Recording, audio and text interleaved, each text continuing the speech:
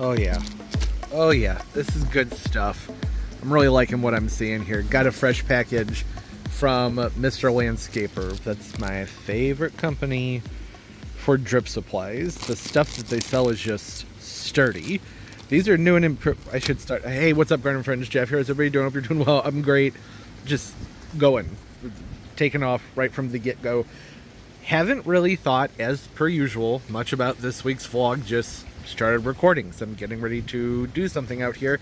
And I had mentioned in the video where I set up the new drip line that runs from down here, the one that I rigged into my irrigation lines, that I wanted to do some expanding and I needed some adapters. Mainly these things right here.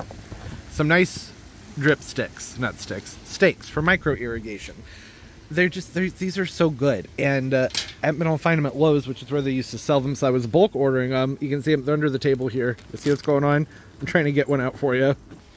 So these have all I've been able to get a hold of, which are okay, but no, they're not okay. Actually, I don't like them. There are a lot of problems with these. One, the hosing on this, it's rigid and stiff. It's gonna crack if it spends the winter outside in the elements. That's annoying. The head on here is one that just fits specifically to these micro sprayers. So these came with a 180 heads. That's all you can use them for. They're adjustable, which is nice. And they're also well, I guess I should say another annoying thing about them is that the way they're set up is they have this loop in them, and you have to cut this tape and pull it through. And because the hose is so rigid, it's hard to get that to pull through without bending the line. I don't like them. These over here, these ones from Mr. Landscape, look at that, nice, flexible, soft tubing. They have right here we go, a flow restrictor or regulator, really, that punches in nicely into your 1/2-inch line, and an open just hole, so you can put whatever type of spray head you want on these things. It's just so much better. And they're also adjustable, and there's a collar. This right here, you detach that collar and you put it up here before you put your spray head on. So much nicer than those other junky ones. The thing that I'm really excited about, so nerdy, that I'm really excited about drip stuff, but it's exciting. New things excite me. These are the new adjustable drip stakes. So typically what I've been using are ones that I was just bulk buying, like this one right here. And this is what the ones they sell looked like, but they didn't have a red top on them. They have holes in the top. You can adjust them. Generally they go from 0 to 10 gallons per hour, and they put out a spray, you know, a big circle spray. Problem with these, all of the ones I've ever tried, is that over time they can get loose. The tops on these get loose, and then they blow off, and then you just have a geyser of water that shoots up. You lose a lot of water pressure, and you got to replace the heads.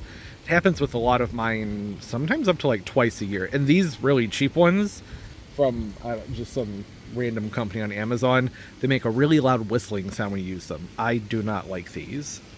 Mr. Landscaper has come out with a new adjustable dripper stake, so it's the same idea, top spins and everything, but they lock, and they've made them longer. The locking part is what I'm really the most excited about. So when you take them up, when you open them up all the way, you can't turn it anymore.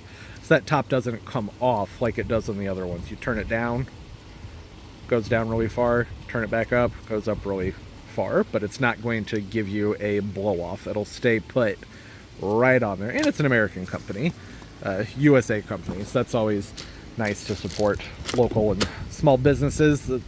Small, I mean, they're vendoring, is that the word? Supplying Lowe's, so that's pretty nice. And it's a big contract for them, but the Lowe's around here, they just stopped selling the bulk of their stuff. They have some stuff, but I didn't see these there.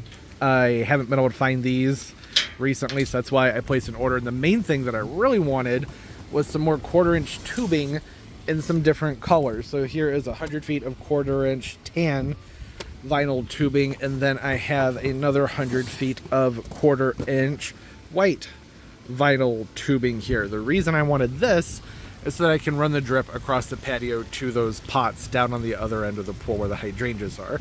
We have a heat front coming through. Hot front, warm front, that's the word. My brain, I'm sorry. Just finished up with everything for last week's video, and it was a long one. So I'm still recovering. My RAM's low right now. It's supposed to get really hot. That's the whole point. And this would be a good time to go ahead and run a line from that new drip line that I set up to those containers. And now I have tubing that will go across the patio. And this is sort of a, well, I don't really know how to describe it. I don't know if going with tubing that you can't see across the patio is the best move because you can't see it, so kind of a tripping hazard. But aesthetically, I think it'll be a lot better. People just need to watch their step. Also, the pressure is so much better through this new drip line that I have set up, the main line that everything runs off of, that instead of doing what I used to do in the past, which is where I would have 3 of these per big container, I'm just going to do one, 0 to 10 gallons per hour. That should be plenty of water for those 2 containers, or at least enough water to supplement, and when it's really hot, if they look like they could use more, then I can go in and water by hand. But it won't take me anywhere near as long to water them by hand because they'll be getting some supplemental water. You get it? It makes sense in my head. So now the question is, do I use white or tan? I'm thinking they'll both be somewhat noticeable. They're not going to stand out that much. I don't want it to blend in too much, like I said, because it'll be a tripping hazard. It sounds stupid. I feel like the white's just, it's going to show a lot of dirt. Maybe the beige would be better?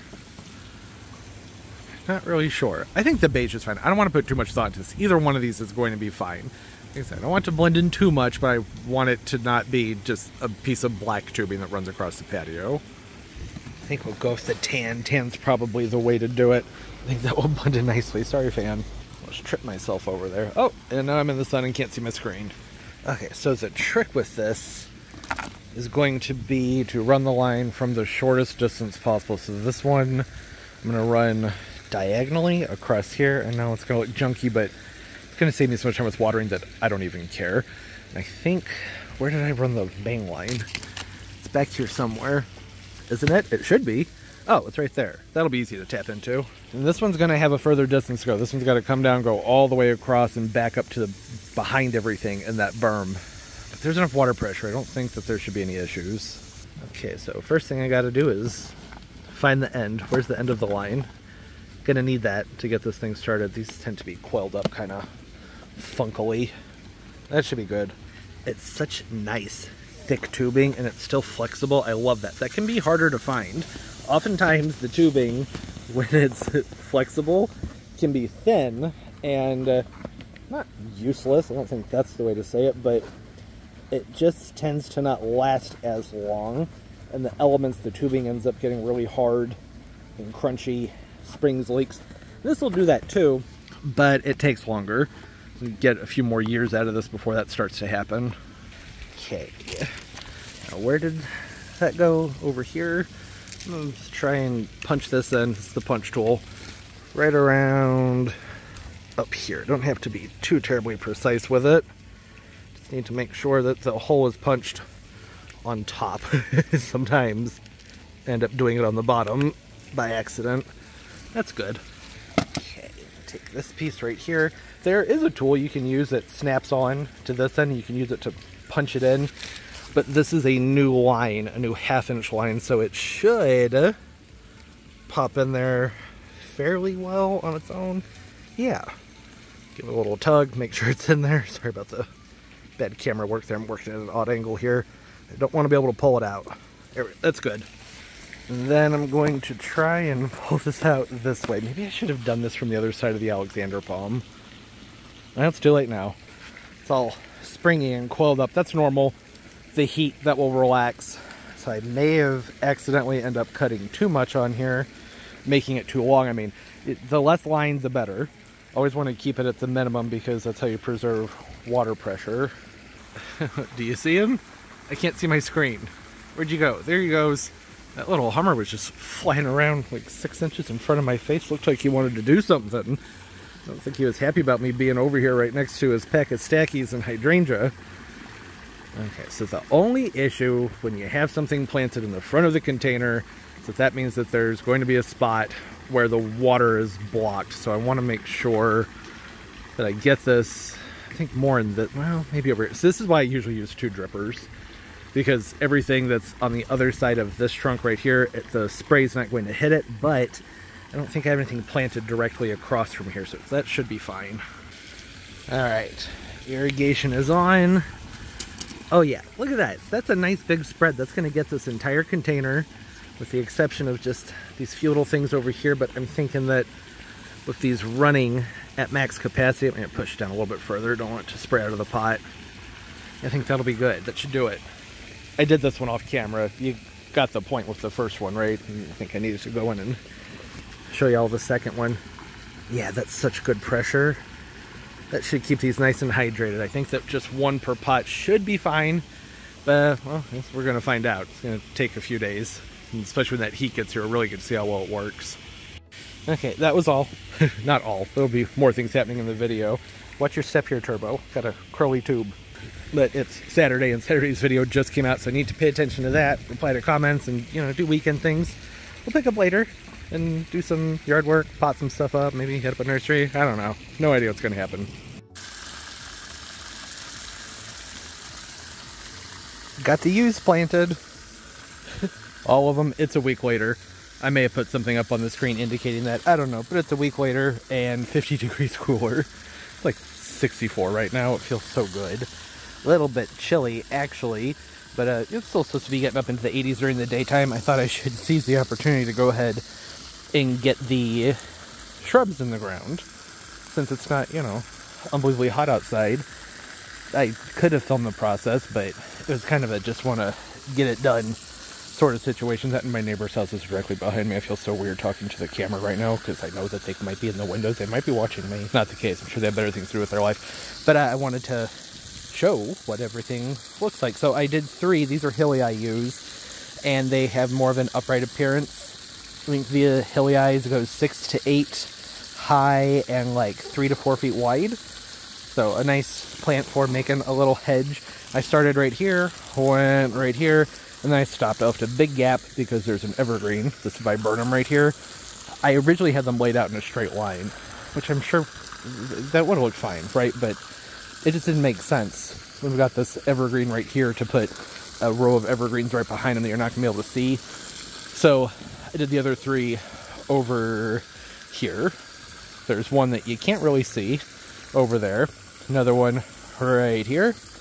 And then the other one right here. So there's 2 groups of 3.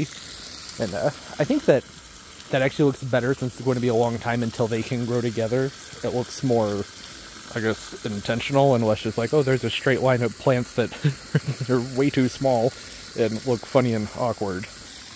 That, and I'm not going to be allowing these to get all that big. You know, these are just here for some evergreen interest, add a little bit of privacy. They're not going to add much, but just a little bit of privacy. And something to just kind of block the view of the fence. But I don't want them to get so big that they're going to shade the front of this garden bed here either. So I got all these impatiens, this acanthus, which has been doing great. I'd like to be able to do more with plants in the front of this bed. And if I do let these get really big, and if I had planted them close enough to form a really strong hedge, like a nice straight line hedge, then I wouldn't be able to plant basically anything in front of them because there's just not much sun on the front of the bed. A lot of it comes through at the front in the springtime, but then in the fall, it's a lot of afternoon sun that comes from behind everything. So I think this works out. 1, 2, 3, little gap, 1, 2, 3, and eventually I'm going to take them all the way down behind this pine tree and down the hill that way. You were a good helper, weren't you, Turbo? No, you weren't. No, you weren't. I was tripping over him the entire time. The entire time I was tripping over him. So much has actually happened since I set up the drip on those hydrangeas down there, and I suppose we should probably, you want to see them? I should probably talk about those before moving on to other things. So that was just over a week ago, something like that, maybe 8 days. And as you know, with everything I said in that portion of the video, I was trying to get the drip set up on these guys before the heat came in and protect this one from the sun. That worked out really well. I don't know, as moving it to the shade, that's about as much as you can do. Keep them hydrated and out of the sun. I don't understand it. Talked about this in the garden tour. This never used to happen. This is a new problem. Heat's not a new problem. Triple-digit temperatures happen quite frequently. In fact, I think there's been less of it this year than most years. But the last 2 years, this one's just been turned into a crispy mess when it gets up into those triple-digit temps. I don't understand it. So my thinking was that it's probably time to go ahead and pull these in the springtime, that is late winter, spring, pull them out, give them the prune that they would always get. Panicle hydrangeas want to cut them back so that they're not just too much for you and you end up having more leaf tips, more branching, I should say, and therefore more flowers on them when it's time to bloom.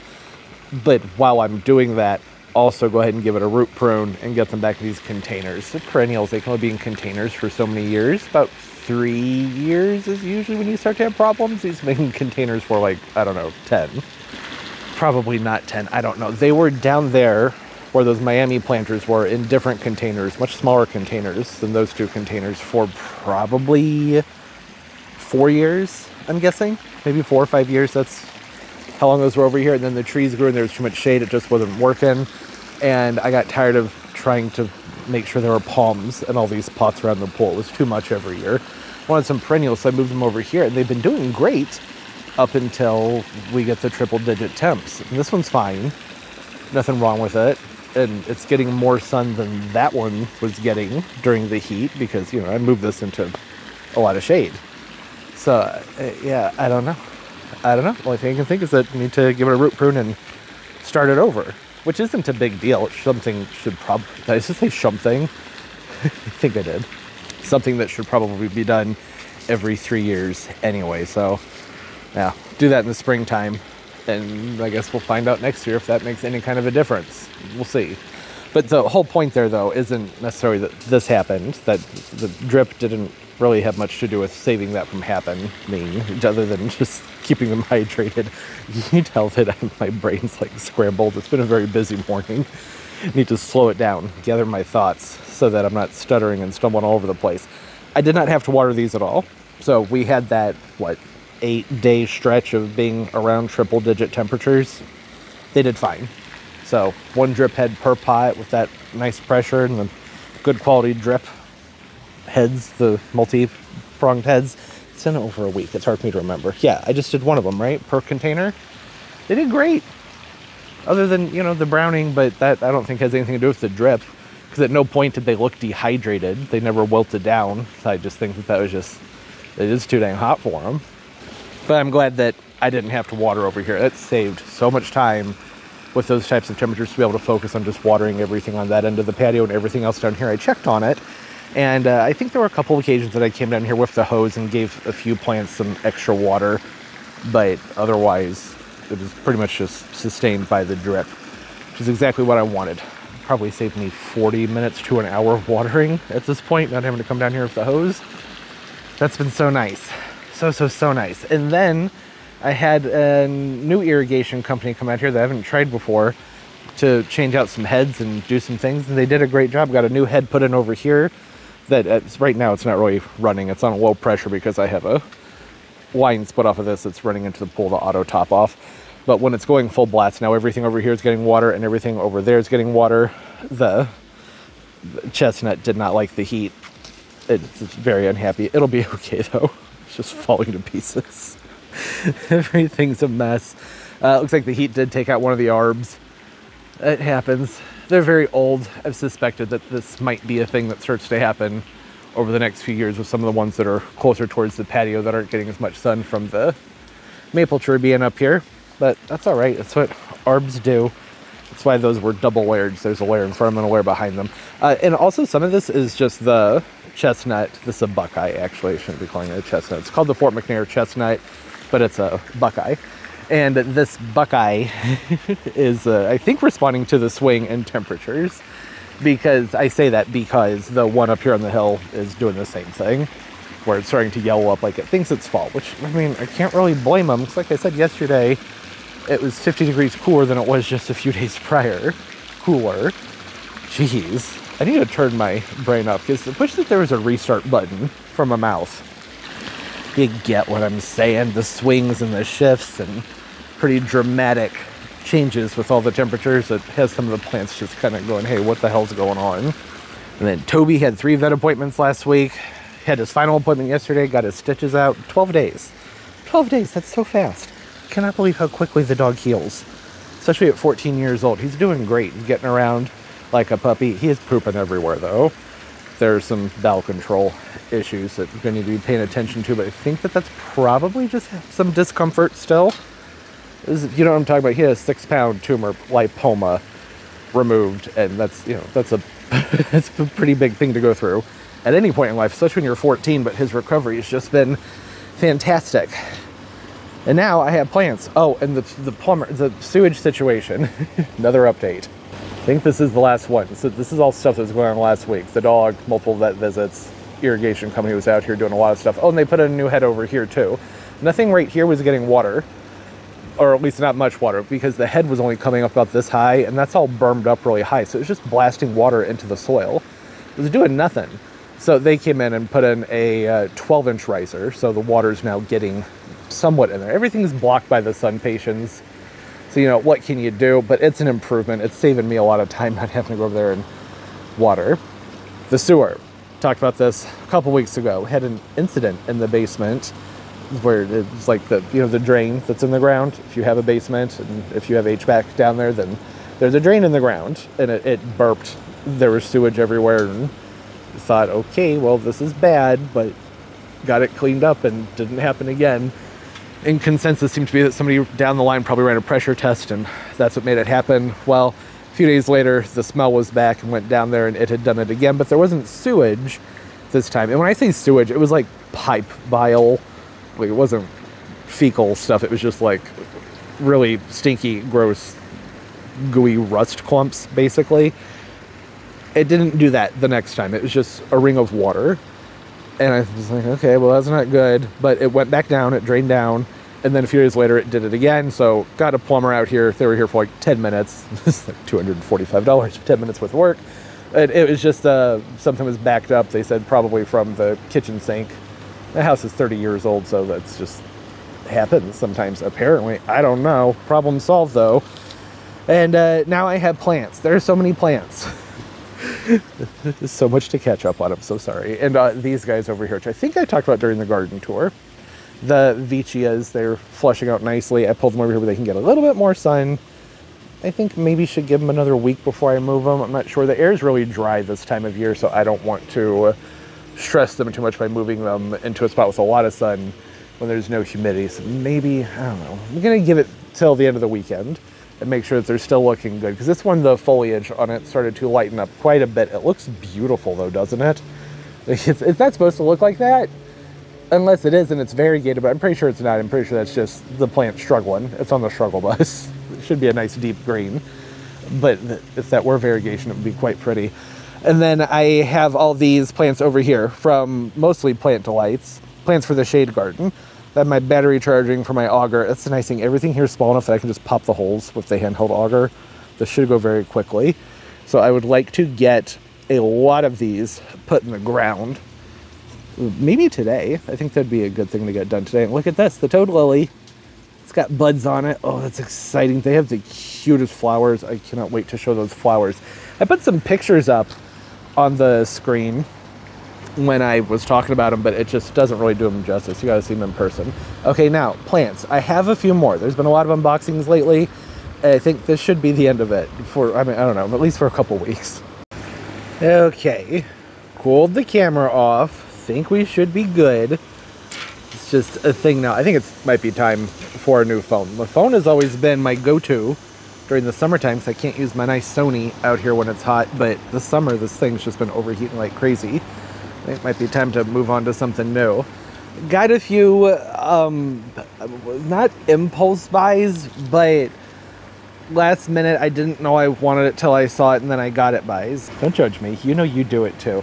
So here's what I got on Etsy because I was trying to find the Musella Lasiocarpa. I had been talking about how I wanted to get one to plant into that new shade, part sun, part shade garden that I'm working on. You know, those plants I just showed you before in the background. And when I did that, you know how they recommend things? Well, they popped up a little Musa No-No from the Green Escape, who I've ordered from plenty of times. And the price was really good because Labor Day weekend. So I said, okay, why not? I need another one because the one I have is not very happy with me right now. I think it's going to be okay, but it's been through it. It has not enjoyed the triple digits and then the suddenly like upper 40, 50 degree. night temperatures that we've been having over the last couple of weeks. And with Green Escape, you have to order 2 plants at a time. So I went through their entire listing. They have too many plants, which I know is a crazy thing to say, but there's just so much. And I didn't want to just throw something in there that I didn't want. And I'm not all that into like the aeroids and things like that. I like them, but I have the ones that I like. Put it that way. I don't want more. So I wanted to find something that I could use out here in the garden. So I got this Fatsia japonica. The variety is spider's web, so it's a variegated Fatsia. The price on this was good. On the no-no, good price, because they're a relatively newer cultivar.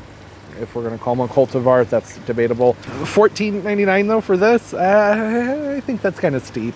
You can generally find these. I don't see them at the nurseries that often, but when I do, they're usually in at least a 1 gallon container, and they're $14.99 to maybe $44.99. The more they are, the bigger the container usually is. Like the 5 gallon ones are usually around 40, 50 bucks. So that's, I just feel like $14.99 for something that's a starter plug. Kind of ridiculous if you ask me. Not everything is a great savings just because it's in a plug. But I wanted I wanted another one because I was worried about the one that I have. It's not looking great, so wanted to have a backup no-no. So that's how that happened. It wasn't planned, but here we are.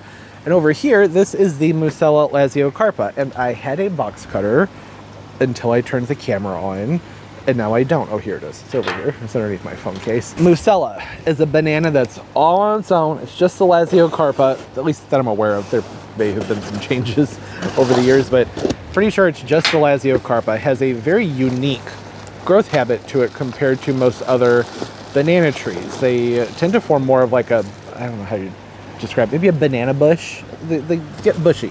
I'll put it up here on the screen if editing me can remember to do that. Here's the packaging. This is from Wellspring. They send little plants. That's what you get with them. It was packaged fine though. It had a stick in there to keep it from moving around too much. Little air pack. Looks like there's a guarantee and maybe a planting guide, like what it's talking about. Are your plants happy and healthy, and what to look for, what to do with them? All good stuff to know. But it's not what we're here for.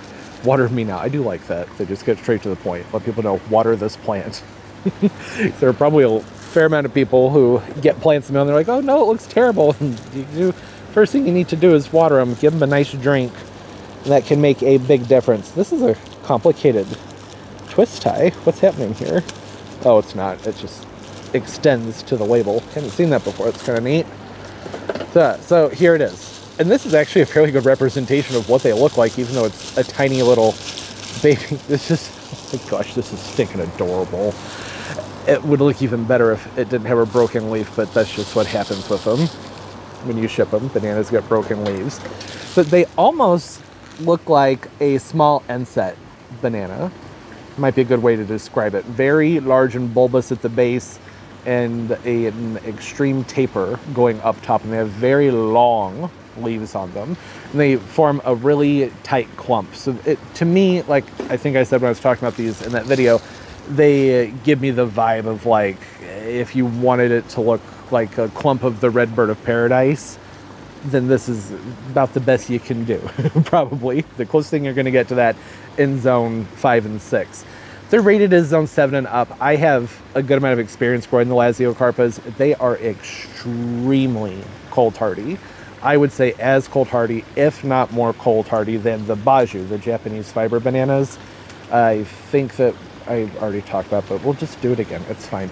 The ones I've had in the past, I kept in containers, and I could leave those containers outside in the wintertime. They would die back completely, but when spring came around and things got warmer again, they would come back up. And we have winters where we drop below 0 on plenty of occasions. When plants are in containers, they're more exposed to things. It's not like it had protection from mulch or anything like that. I think that this was a long time ago, very long time ago. I think that what I did with it was I tucked it back here in this corner. There was a tiki bar, and I would put it back there into the tiki bar. So I guess it was somewhat protected, but not very much. And that thing grew like a champ. It would die back and come back as a really big, beautiful full plant every single year. And they will usually flower for you. They need at least, like, I want to say 9 to 10 months of growth. and they put up a really beautiful bright yellow inflorescence that just looks like a torpedo that shoots out of them. It's a good banana for flowering. Other good options for cold hardy bananas that might flower for you, the Velutina and the Ornata. They don't have the big robust appearance of a lot of banana trees. They stay smaller, but they have a shorter cycle that they need in order to produce a flower. But this one's unique because it's basically a banana shrub. You're just gonna have a nice little bush of big strappy leaves of these. That's really stinking cute. Very, very, very much ready for a new container though, wouldn't you say? Yeah, I need to repot all 3 of these. I have some containers over here and some soil ready to be blended up in the Gorilla cart, so I'm gonna think, yeah, I should do that. I also need to remember I need to repot this tripod. What's wrong? Having some issues this morning? Okay, begonia here needs a repot, and I think I'm just going to take it out of this container and repot it into this one right here. And then I would also like to pot up the Desmontiana agaves that I got in the Plant Delights haul, and then start getting stuff in the ground over there in the shade garden. So what I have, oh, great camera work. I didn't even think to adjust the tripod and move it over to what I'm actually doing. Here we are, Gorilla cart. Hopefully y'all can see this. The problem is over there, things overheat really fast. But over here, it's kind of hard to see. At least it's hard for me to see the screen. I bet it's probably not that bad once I have it up there for editing. In here, I have prepared a soil blend that I think should be good for just about everything, which, you know, when you think about what I'm doing here, I'm potting up begonias, a fatsia, a banana, 2 bananas actually, and then these agaves. Typically, they would not like the same soil, but the principle here for everything is something that drains well. It can be organically rich. The tropical agaves, they'll be fine with that, and holds on to some moisture. So I will be potting up the agaves last. That way I can add some more grit and stuff into here so that it will be a little bit more airy for them, just to, you know, stage off any root rot or anything like that that may have to deal with. But for the most part, I think that this blend should be good. So what this is I want to say probably 75% just all-purpose potting mix. It's Miracle Grow. And then about 25% of the Ocean Forest. I've been doing this blend all summer and really liking the results that I've been having with it. The nice thing about the Miracle Grow is, well, for one, it's much more affordable. And it is inoculated with fertilizers in there that help get things going nice and quickly. But, you know, after probably 3 to 6 months, somewhere in there, that starts to wear off. And then at that point, all the good stuff that's in the Ocean Forest, which takes a lot longer to activate, I guess you could say, or really do its magic for the plants, that will have started to do its thing, because all those nice organics that are in there will start to break down and be providing nutrients for the plants, or minerals for the most part, not really nutrients for the plants. So it's kind of like you get something to get them going off with, and then something to help maintain them. The Ocean Forest also, I find, is a little bit better at holding on to moisture. So I'm distracted. Turbo's playing with a cicada. He's not hurting it. He's being very gentle. Okay, cicada's gone. Now he's playing with a fly. Good boy. You make a friend, Turbo? Did you make a friend? You're so good. Such a good boy. And then I also have about, I'd say, maybe 2 cups of very fine white sand in here to help with drainage. Wow, that's maybe too close. Back it up somewhat. And just a handful of small chipped lava stone. I don't know if you even be able to see it. So it's not too much, but I want there to be some grit in here for everything. I like for my potting mixes to have a good amount of texture. I think it just helps get things going better. It's more natural to have some texture if you're trying to mimic an organically rich forest floor. And a dose of the Mother Earth Farmer's Market, which is, it's like a powder, it's bat guano and all kinds of good stuff in it that you have in the Ocean Forest, but it's a lot cheaper to just use the powder and sprinkle it in there. So lots and lots of good stuff, going to drain well. Plants should enjoy it. That's, I think I spent too much time talking about soil. I'm sorry. I do that sometimes. I get excited about dirt. Go ahead and kick things off with the begonia, since I already have its pot sitting right next to me. This is the double dot, I think is what it was called, because it's immaculata with a lot of spots, and the spots are very vibrant. Very, very, what just flew out of the pot? A bug just flew out of here. Don't know what that was. I think it was a moth or something. It has been fairly vigorous. Probably would have been more vigorous had I repotted it earlier in the season, but you know, sometimes you fall behind on things. It happens. This one has a nice pinkish undertone that's not quite as red as you see on the regular Immaculata. I mean, you see that? It's really nice. I really enjoy the color on this begonia. And it's sturdy because, you know, it's a begonia. I figured that this potting blend should be good for it because it's rich, holds on to moisture, and drains well. It can be tricky sometimes when you're mixing up a bulk mix that you want to use on lots of plants, but not all those plants like the same conditions. But really, begonias and what else over there? Well, pretty much everything I was just talking about are plants that, as I mentioned, are going to enjoy a rich soil that drains well and holds on to some moisture, which is the exception of the agaves. Although, like I keep saying, they're tropical agaves, so I think that they'll be, we'll talk about that more, but I think they'll be fine when you get to that. Look at all those spots.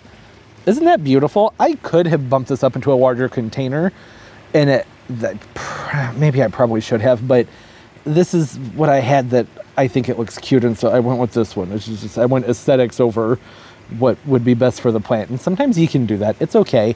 It's a begonia, right? If this were something more delicate, I wouldn't do that. You know, say if it were an aroid or anything with roots that might stick to the inside of this container, I wouldn't even use this pot.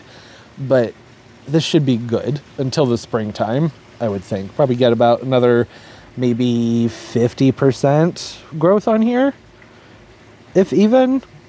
If I were to go even larger, should I put it in a bigger pot? Problem is, I don't have a lot of small pottery, so I don't think no, this is fine. I'm going to stick with this one. Sorry about the squeaky chair. You know, the other nice thing about a begonia, in contrast to the banana trees, is that those aren't plants that are really going to care if I do need to repot it in a few months. It's going to be fine with that. Whereas something like a banana, they are more prone to just throwing an absolute fit when you pop them into a new container.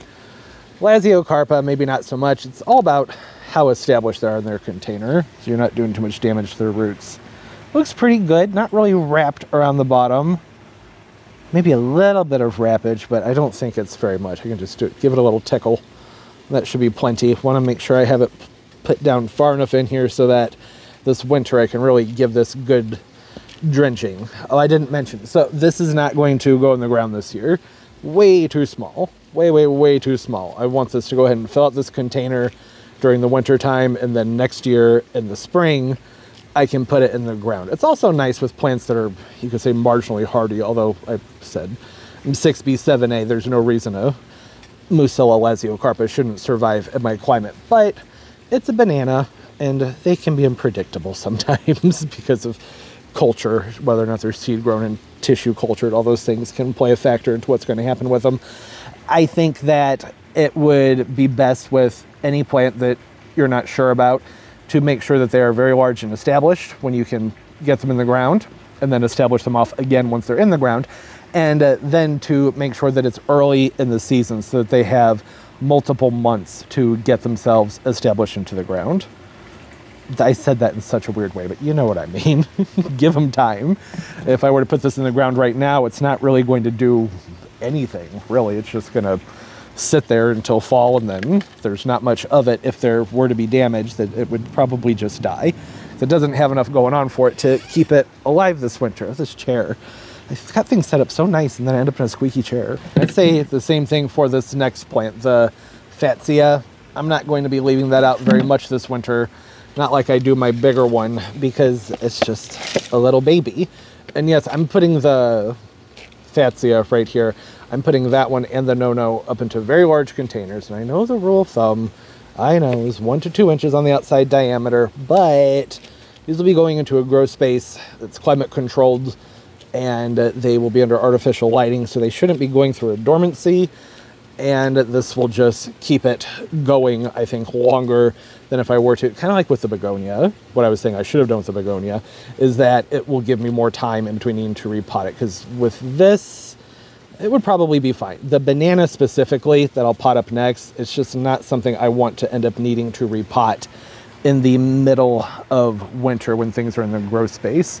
And these have pretty vigorous roots, and we still have probably 6 to 8 weeks of decent temperatures out here for it. And I'm going to water all these in with some root and grow, and they will be getting fertilized every single time they're watered in a low dosage, because I'm using the fertilizer injector with my irrigation, so that makes a big difference too. Okay, now I'm gonna do the banana. Get all that plastic off of there. If it were a time of year where I was doing this inside and I didn't have all the lighting or the nice heater in the grow space, then I would be putting these into smaller containers for sure. But they still have some time outside, and like I said, they're going to have climate control once I have them moved in. It's so little and delicate. I don't know what to do with it. My hands are confused, trying to be gentle with it, but also feeling that it's nice and firm. It feels pretty sturdy. I don't really think I need to be all that gentle with it. I mean, just as gentle as you would be with any banana, but I was kind of holding it as if it were a piece of paper-thin glass, which it is not. The no-no, if you don't know, is a banana that has a pinkish red variegation on it. Somewhat newer in cultivation. There's some, I don't want to say drama, maybe controversy behind it. And I have yet to find solid answers to the various conspiracy theories and controversies. They have a very, very, very nice variegation on them, and they're pretty vigorous. The one that I have, pretty mad at me right now. That's because I moved it when we had triple digit temperatures. So it did what bananas do and decided that it was going to try and die on me. But I got it moved back into the shade, and it's looking a lot better. That was on me. And now I have a backup, just in case. And the prices on these, I do think that in probably the next 3 to 5 years, if they continue, sorry about the chair, if they continue to be as vigorous as they seem to be, then I do think these will be something that's much more available commercially. I mean, if Green Escape has them in plugs, then chances are in a year or two, these will be dirt cheap. Maybe be seeing them all over the place because hot pink foliage is something that's very popular.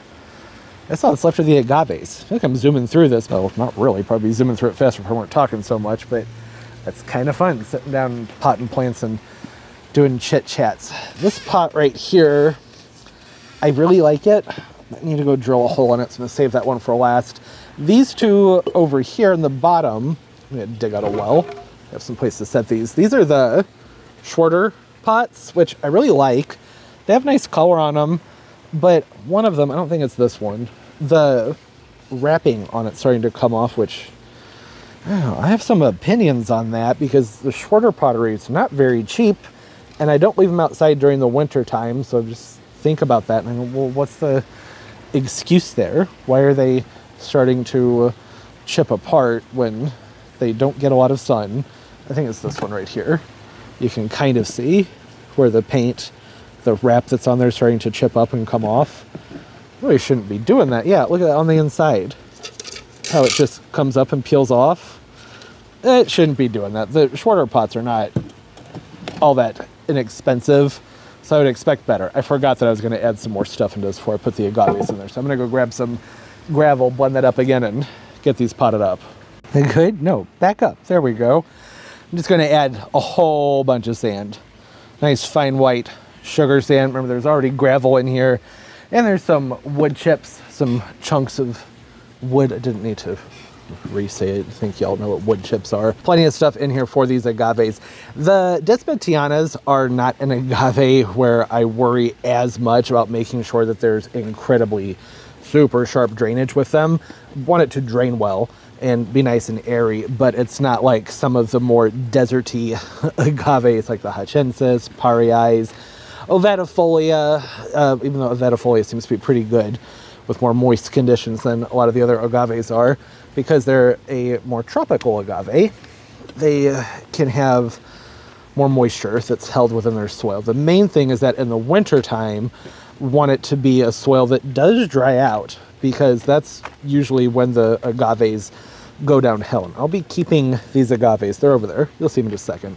They'll be inside during the winter, and that's why it's going to be even more important, right? We're not going to have the heat and as much airflow around them. They'll have warmth, they're going to be in my grow space.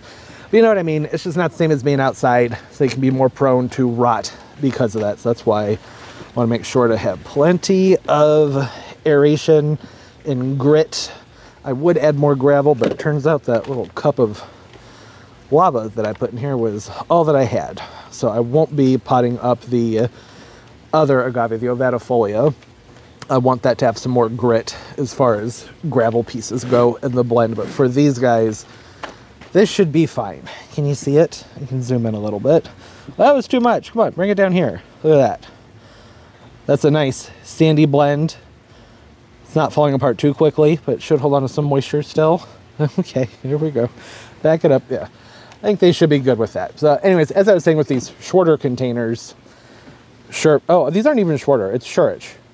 So I had that wrong. Well, I think, what is Shorter? Is that a self-watering container brand? I can't remember. I know Shorter is something. Is it Orchids?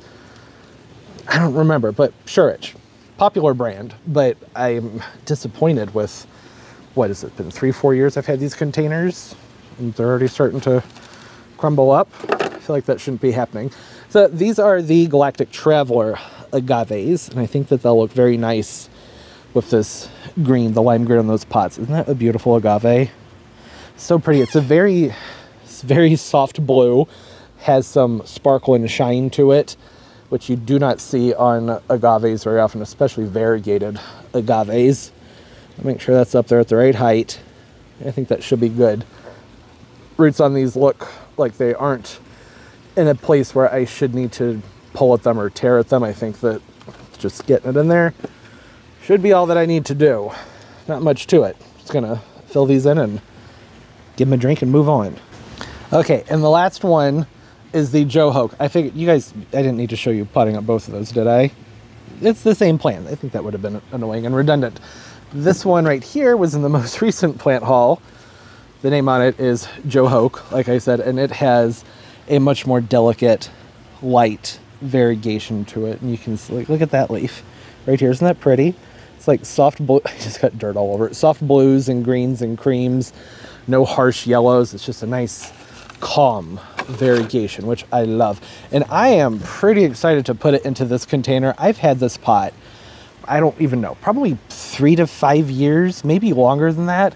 And I've yet to put anything in it because I just keep forgetting that I need to drill holes in the bottom. So I grabbed my bit and I popped 3 holes down there. That should be ample. I thought about doing another 2, but I didn't want to mess the integrity of the base of the pot up too much. That and my hand was getting tired holding the drill. The bit that I was using, I think, is getting kind of old.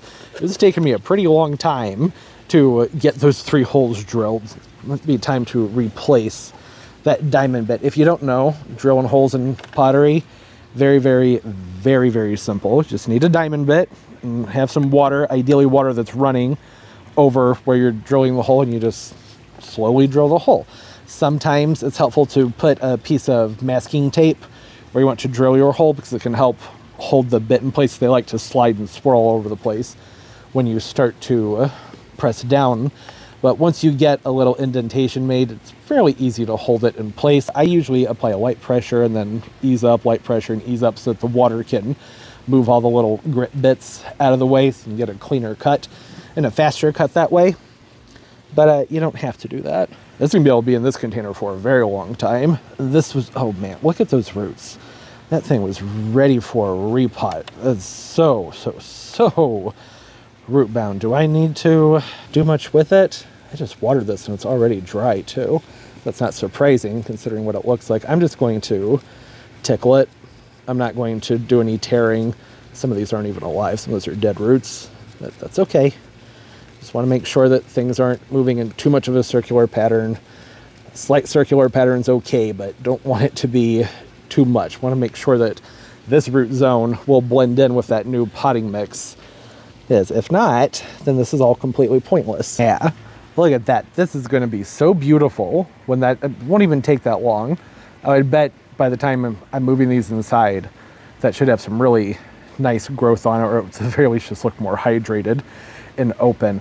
All 3 of these I would like to top dress with some gravel. I just don't have any right now, but you know, got in the back of my mind. I'll remember next time I'm out, probably the beach pebbles, some dark stone to go on top. I think that would look really, really good.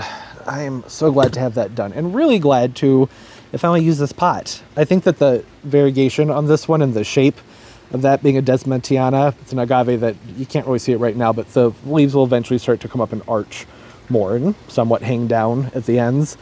It's going to look really nice in that container. Yeah, okay. This is a squeaky chair. Need to oil the chair. All done. Going to water these in. I think that I need to charge a new battery for that thing, but whenever the new battery is charged up, I'll go over into the shade garden and start popping plants in the ground.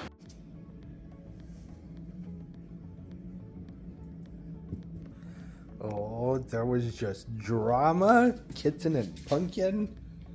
You told her what's up, didn't you, Pumpkin? Not that. I'm sorry. I'll leave you alone. I know you were sleeping. And the kitten came in and kittenized you. Hey, Turbo. Came inside to get batteries for the drill, and then, you know, when you saw animal things happened. Oh, and the microphones. Had to charge the microphones. Everything needs charging right now. Oh, and quick rant. Where's all the color? What are we doing here? We're dragging the dystopian, everything's washed out, has no color look into baby stuff too? Not a fan.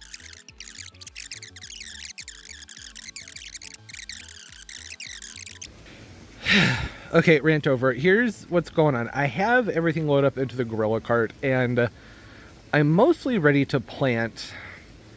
I'm just debating if I should. There's not going... What you're going to see isn't going to be like a dramatic before and after. These are all very small plants. And there are some shrubs I've been trying to find that I can't find, and I think it would make a big difference if I were to plant those at the same time. But I also just like to get this done. So I think I'm just going to get this done and then add the shrubs later. So it won't have as dramatic of a before and after, because the shrubbery is what's going to make a big difference. But this is something. It's mostly just going to look like little random plants stuck in a big bed of mulch, because that's what it is. But that's okay. The ferns got really dry today. I gave them water, and they're still all crispy. Look at that. I normally would say water them before getting them in the ground, but I watered them, so I think that I really just need to get them into the ground. Okay. Want the Pachysandra down here as close to the edge as possible. I would like for that to start to form a shield over here. Actually, maybe more like on that corner. Might be good. Start to get some ground cover to fill in. Help hold back the weeds. Toad lily. I originally wanted to buy the bird bath. I think I'm going to move the bird bath, which is going to require assistance. That's why it's not happening right now.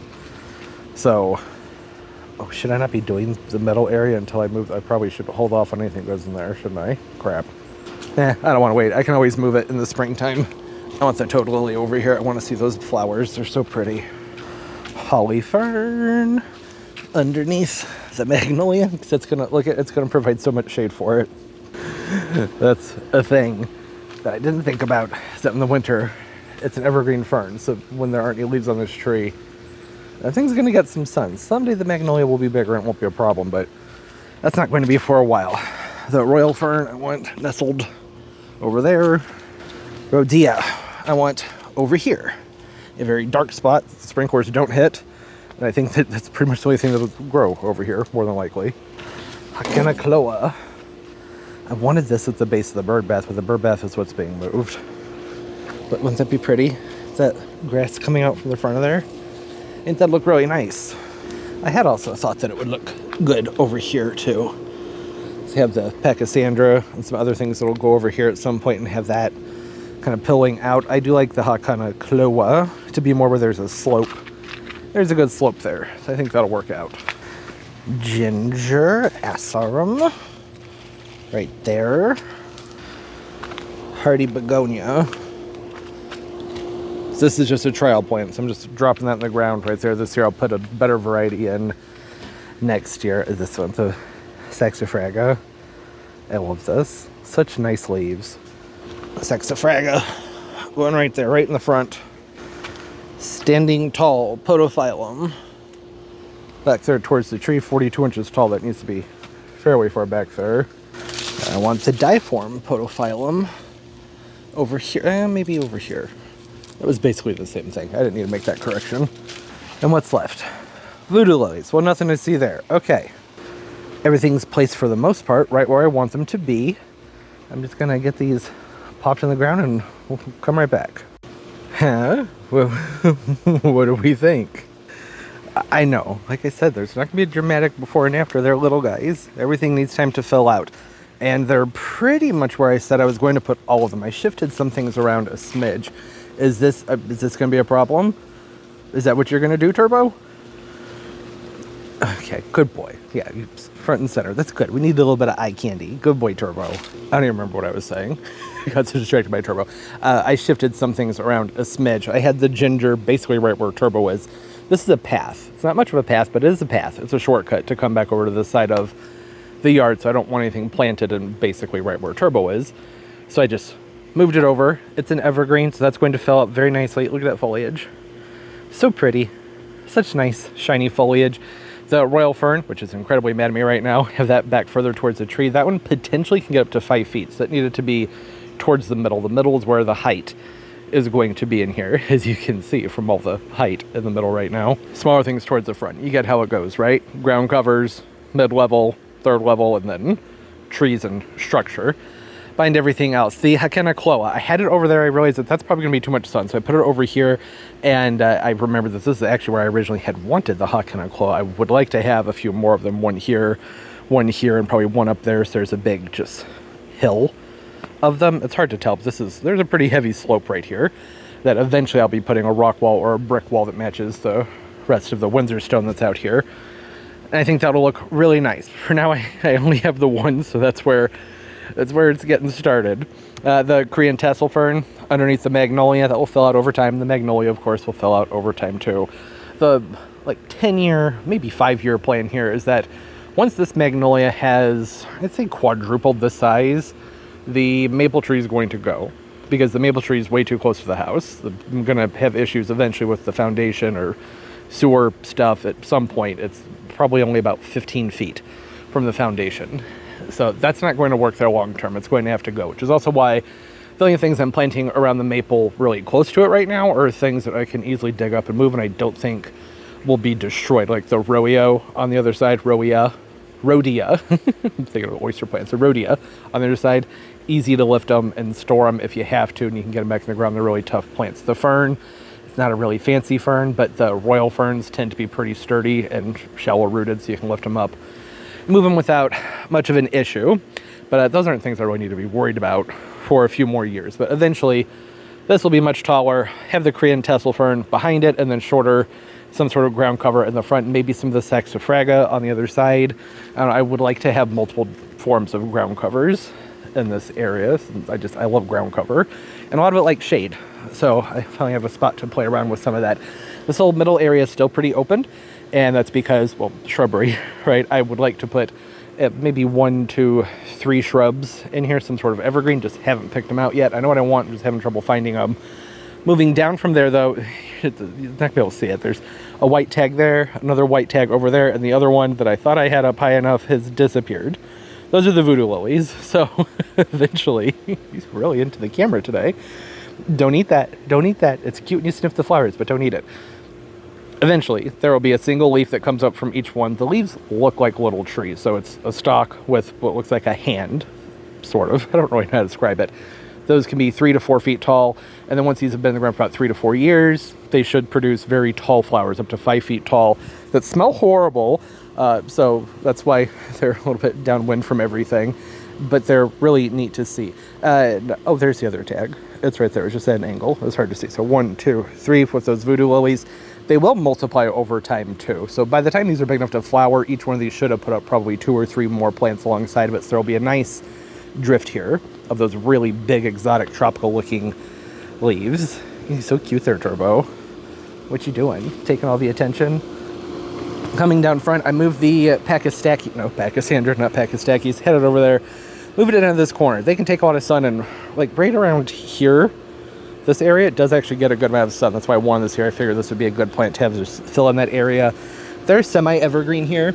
It just depends on the winter. They are sturdy, tough plants. Look at those leaves. I think Pachysandra has some of the prettiest leaves, and they flower. It's not much to the flowers, but they do flower. So I'm going to have a patch of color down there. Look at all the space I still have to work with various ground covers and perennials. There's still so much room to work with in here.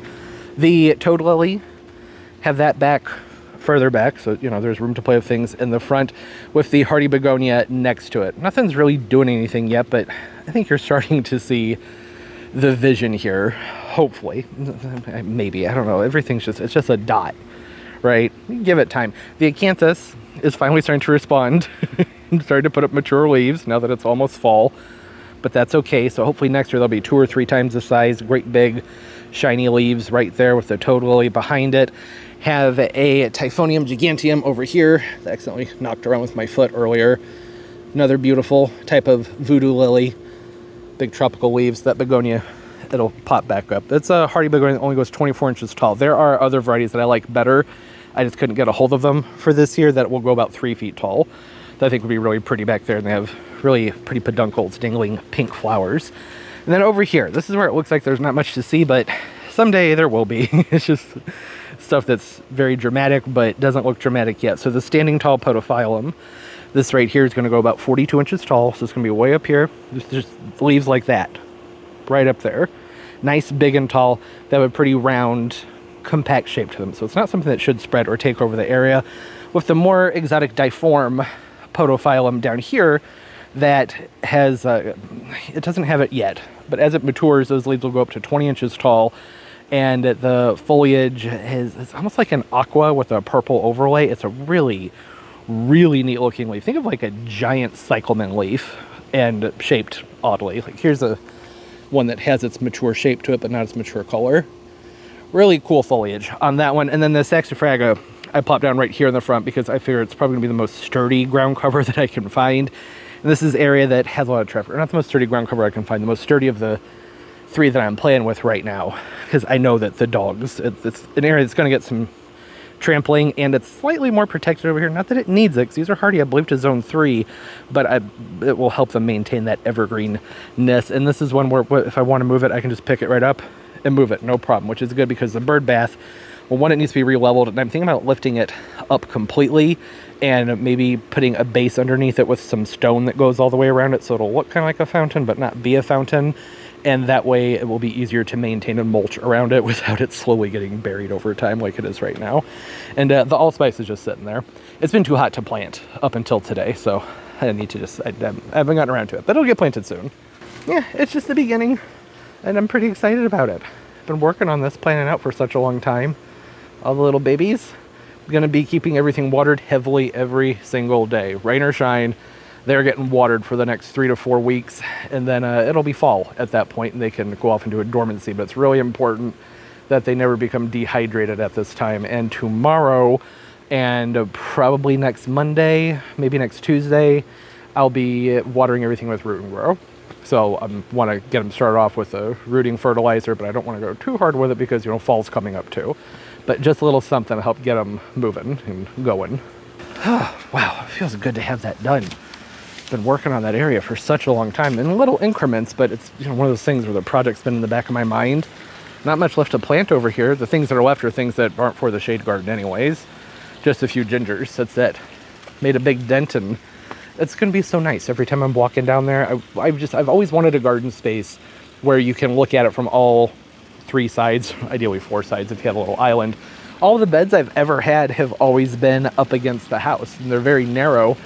I kind of have a garden bed down here, you could say, where those laurels are, but not really, because I never go to that side of the yard on the other side of the laurel, so planting it up would be pretty pointless.